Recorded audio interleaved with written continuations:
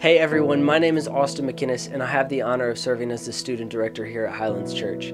You've made it so far. We are on day 19 of our 21 days of prayer and fasting and in the home stretch. I'm praying that God will meet you in these last 2 days as we press in and cross that finish line together. You can do it.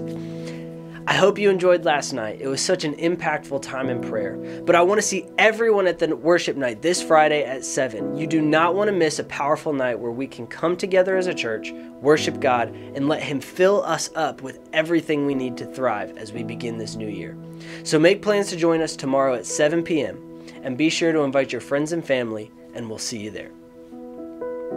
All right, guys, let's dive right in. I have absolutely loved going through the book of John all month long.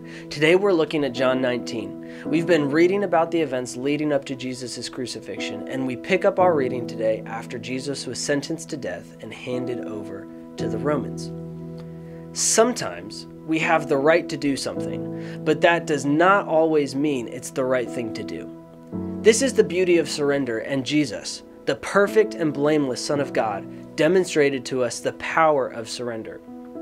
In John 19, verse 10 through 11, Pilate says, "Don't you realize I have the power to free you or to crucify you?" And Jesus answers, "You would have no power over me if it were not given to you from above."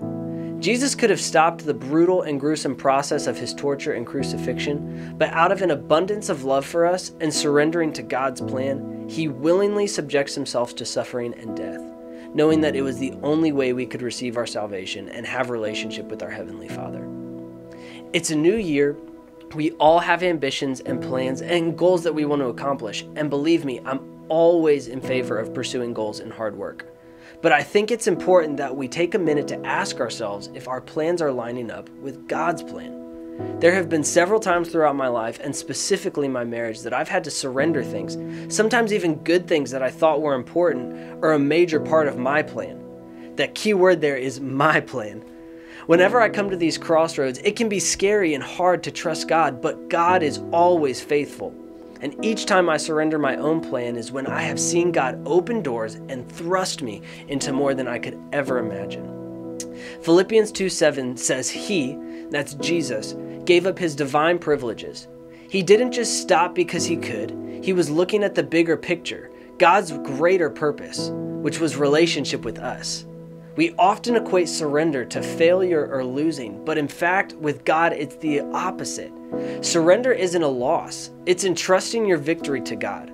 Sometimes surrendering one thing will lead you to breakthrough with something else.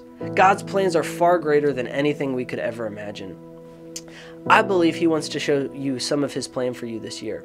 As you pray and spend time with God today, ask the Holy Spirit to guide you and show you what you can or should surrender in order to step into everything that God has for you this year.